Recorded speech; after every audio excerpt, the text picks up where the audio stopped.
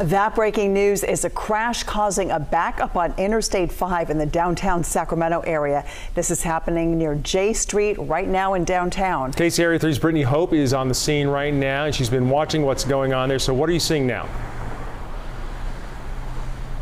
At this point, all we know is that CHP is investigating this. We were able to move a little bit closer right near the J Street off-ramp so we can show you what's going on, and we're going to explain. So just behind me right now, you can see investigators in the street with their flashlights. We're not going to zoom into any of this, but through our camera lens before coming on air, it did look like there was blood on the ground on that J Street off-ramp. And you can see plenty of CHP investigators are there right now with their flashlights.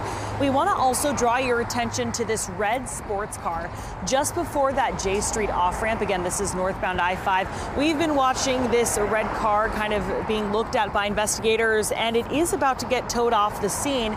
It looks like it's involved somehow with whatever happened here. We're trying to figure out that right now. Now, if you're someone who's going to the airport, Natomas, North Sac, you are going to get stuck in a lot of traffic. We're going to kind of give you a 180 view, but yeah, look at northbound I-5 right now. It is backed up for miles. That's because right here at the J Street off-ramp, all of that traffic is getting condensed into one lane. At this point, we're still waiting to hear back from CHP as to what really happened here. Again, all we can see with our eyes is that red car is getting towed. Actually, it's starting to move right now. It's looked like it's now getting moved off the road. We did see what appeared to be blood on the off-ramp, and again, we see plenty of investigators who are standing there. We have no estimated time as to when the interstate could reopen, so if you got to drive this way, we recommend taking some side streets instead. We're live in Sacramento. Brittany Hope, KCRA 3 News. Brittany, thank you for that update.